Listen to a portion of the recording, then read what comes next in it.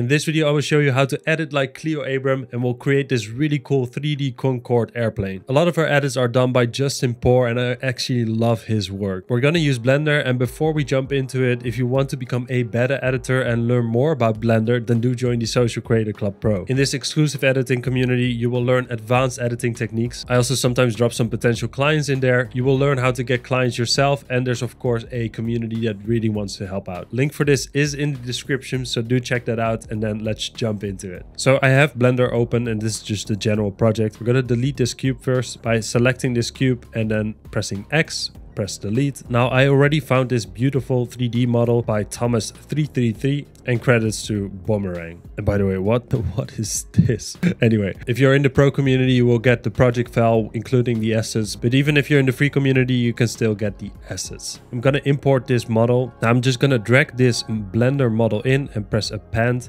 and then we can go to object, and we see actually a lot of object. It's sometimes a bit hard to know what to import, so I'm just gonna click on the first one and scroll down and then hold shift and click on the last one. So we have them all selected, and then I'm gonna press append, and that will just add all the objects. Now it is quite huge, but I think it's quite true to scale. I'm using a mouse, and now I click the middle mouse button to orbit around, and look at that beautiful model. I love it. I don't know why, but as a kid, I love these planes. Now, the first thing I'm going to do is I'm going to go to the move tool, because I'm going to move it up a bit. I'm just going to make sure that this is basically on the ground. So let's see. And there are ways to snap it, but I actually want to do this manually because I see that it's not perfectly aligned. I think this should do. We can always change this up a bit later. I'm going to create the scene first, and I'm going to add a normal plane. So just go to add mesh and then plane. That's our normal plane. And we can just go to the scale tool, or you can press S to scale it up and zoom out a bit, and let's scale it more.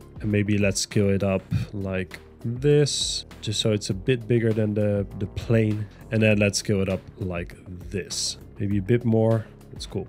Now you can see the wheels are actually still in the ground. We can fix that later, but this doesn't look bad, right? Now what I'm going to do is I'm going to right click on the sketch tab, select hierarchy, so everything is selected.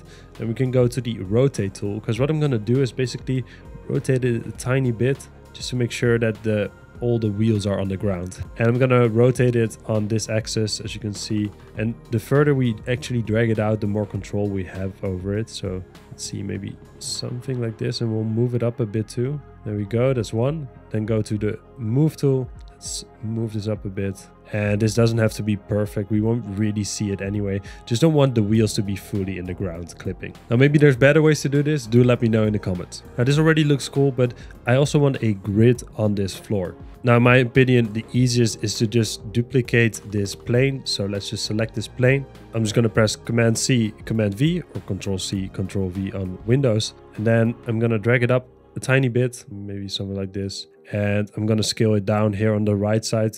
Maybe something like this. It's clipping a bit. I didn't properly move it up. We can also just type it here, 0.1. So it's a bit further, like floating above this other plane. This might be a bit confusing, using the word plane and using the word plane. I'm going to scale it down also a bit on the other axis, on the Y axis, maybe to something like this. That already looks cool. Great. I also want to put a texture on this. I don't like the default material. And to check your textures, we can go to the shading tab, or you can also go in the top and change your viewport shading. I'm just going to go to shading because it's a bit easier to work with. Let's zoom out a bit. And now you can already see that the plane already has a really cool texture. And look at those engines. Oh, that also looks cool, right? Cool flag on it. Yeah, looks amazing. I'm going to first put a texture on basically the bigger plane. So just select that one and go to the material tab, or you can just press here on new. Now you have a base color, and we can actually make that a bit more white, for example. We can also make it more metallic. I'm gonna keep it quite simple, just white should be fine. Then I'm gonna click on the other one and I'm gonna press new again. Now we're gonna do a bit of a different thing. I'm gonna click here and then do Shift A, the A for add, and then I'm gonna add a brick texture. So we can just click and click again. Now link the color up with the base color. So we have this beautiful brick texture. Now we have to change a couple of values here. I'm gonna set the bias to 1, the brick width to 1, and the row height to 1. And then the offset we set to 0. And we're already getting a grid here. Now I'm gonna change the color of the second color to white. And now we can actually scale this down a bit, something like this. Would be nice if we can align it a bit and change the mortar color to like a grayish. Now we can actually change the grid size by changing the mortar size, but I think this looks pretty good. Maybe I'm gonna turn it down a tiny bit, maybe to 1.5.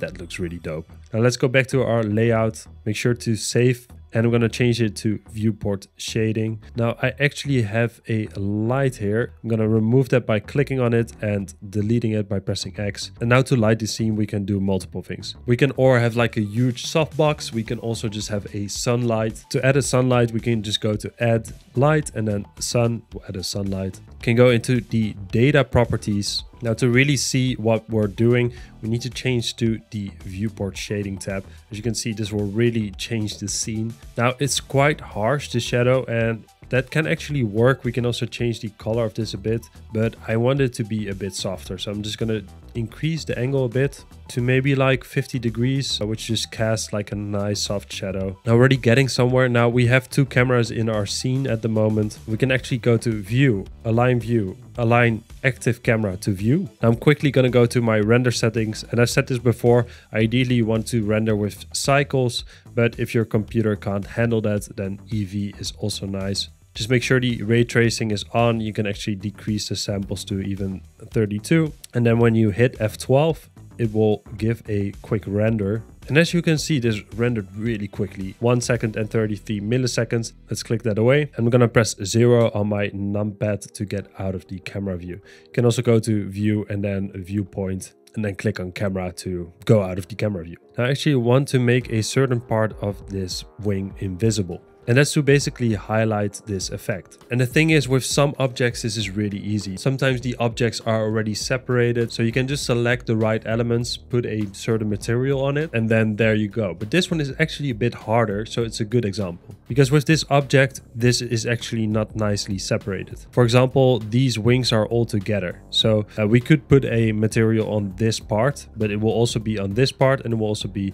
on this top part. So what we're gonna do is basically just select the left wing by going into our model. We can do that by right clicking on our model, select hierarchy. So this will select the whole object. And we can do that by just clicking here on the object. And then I'm just going to hold shift and select a few more until we're sure that we have the whole wing selected. Now I might do the engines too. I'm not sure yet. I think this actually should work, something like this. Now let's go to the top left and change our object mode to edit mode. As you can see, this will select a lot of the parts that we actually want to select, except I don't want the whole tail and not the whole right wing and not the whole tip. So I'm just going to go to view and then viewpoint top. And it's actually nicely aligned, as you can see. This will also get rid of the perspective. And now I can just literally select and drag this out. And this object is actually quite easy because it's quite straight, as you can see. And this will select the left wing. Now in this mode, it won't select what's below it because you can't see through this object.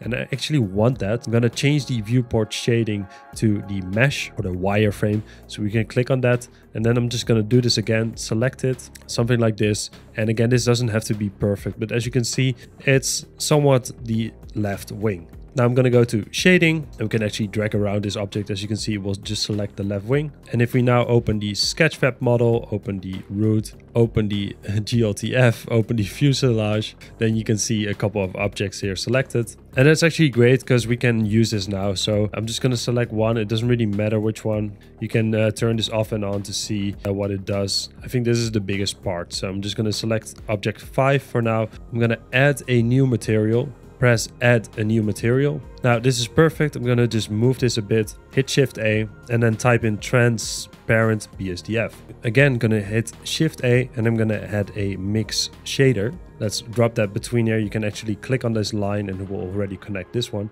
And then let's connect this BSDF with the other shader point. Now, as you can see here on the right, you can see this vector. So this is the nice thing. We can now actually animate this. And it might be a bit hard to see since we still have the selection active.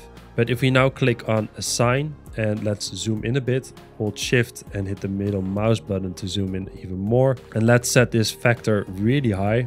And then as you can see, it will be transparent. really, really cool. Now it won't be applied to the full wing, and that's because we're just applying this now to object 5. And before I'm going to copy it over to the other ones, I'm actually just going to go to layout, go to material, then let's find our object again. And as you can see, we have our vector here and we can animate it. We can set a keyframe here. So I'm going to set it to 0 first, and let's make sure this keyframe is set. Go a bit further, for example, 100 frames in, and then we can actually increase this to maybe almost fully transparent, something like this. Let's set a keyframe. Perfect. Now we can also rename this to transparent. There we go. Again, make sure that you clicked on assign. Now select the other objects, which are the other parts of the plane. So we can just select them here, holding command or control on Windows. Make sure you click on object 5 as the last one, because there is our material. And then we can click on this arrow, copy material to select it, and this will paste it to the other ones. Now the only thing we have to do is make sure that these are also assigned. So click on it, assign, assign, and assign.